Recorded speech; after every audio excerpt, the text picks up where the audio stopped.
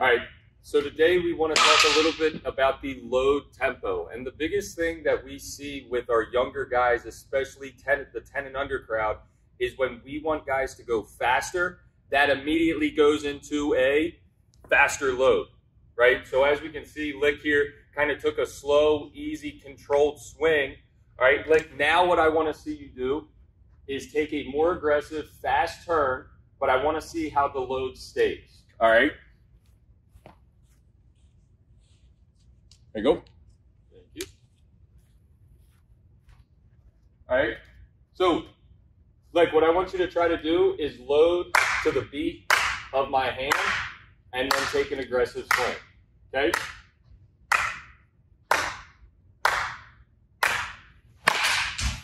Great job. Right? More aggressive swing, but the load speed stays the same. Guys, nothing is changing when we want to speed it up. The speed of that load is going to stay the same, slow and controlled, and then we explode from the ground. Thanks, guys.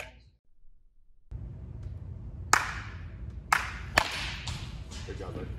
All right, so today what we want to talk about is load tempo. The tempo and the speed of our load and how that's dictated by the pitcher. So as you can see right here, I had Lick going on the clap of my hand, and then that starts his load, and the second time he moves is when I clap for the second time. All right, so when we load, that is all based on the pitcher. Our timing is based on him. What I see a lot with older guys, especially guys with the bigger leg kick, is they want to start before I even start moving. When I'm throwing BP or when I'm throwing front toss, they want to start before I start moving. So from there, we have to make sure that they are able to create good timing and tempo based on the speed of me, the speed of the pitcher. All right, so again, what we're doing here is I'm having Andrew look at the back net, all right? And when I clap the first time, he's gonna load, he's gonna start that, and then when I clap the second time, he's going towards the ball. So the speed of that will change, and this is a great tee drill for guys that tend to not create good timing, or generally just load based on the speed of the pitch and never change their tempo, right? These things will change based on the fastball, the curveball, the changeup. That speed and that tempo has to change every once in a while. We have to be adjustable to different pitches. All right, so here we go, Andrew, get in. Just like that. I'm waiting, and if he commits too soon, I'm not gonna clap, because I want to see him going off of me. So let's see that again.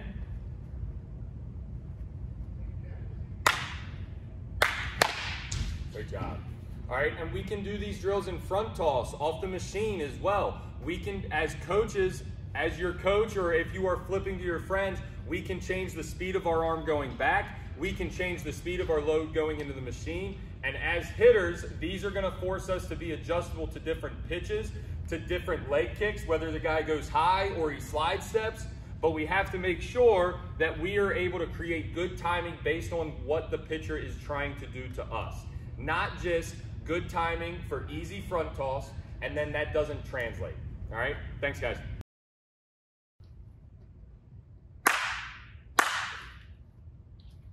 What's going on, guys? What I see that most young kids are struggling with is the speed and the tempo of that load. And dads, the way that we can help them is to make them a little bit more adjustable with a clap drill. All right, so as you can see, I just had Andrew over here taking a dry swing. You know, we can do this off the tee, we can do this off the machine, and we can do this off front toss. Off the machine and off a front toss, it might not be with a clap, but it's based on the speed and the tempo of our arms moving back. But I find the easiest way with kids is to have no ball in place, especially to start, because the ball tends to make everybody panic a little bit, all right?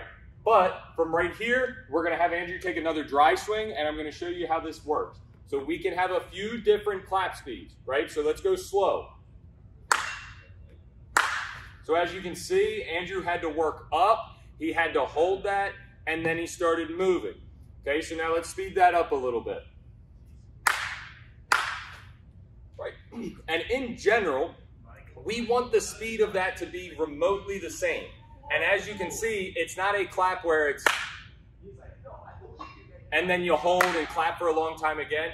It is the difference in a half a second, right? The difference between the fastball and the changeup, or if they're even younger dads, we're talking the difference in a slide step or a kid with a quick delivery versus a slow delivery, or the difference in a 40-mile-an-hour fastball versus a 50-mile-an-hour fastball. But all of this gives kids ways to adjust and ways to know how to adjust. What I see most kids struggle with is they just want to work up, go, and try to take a swing no matter what the speed of the pitch is.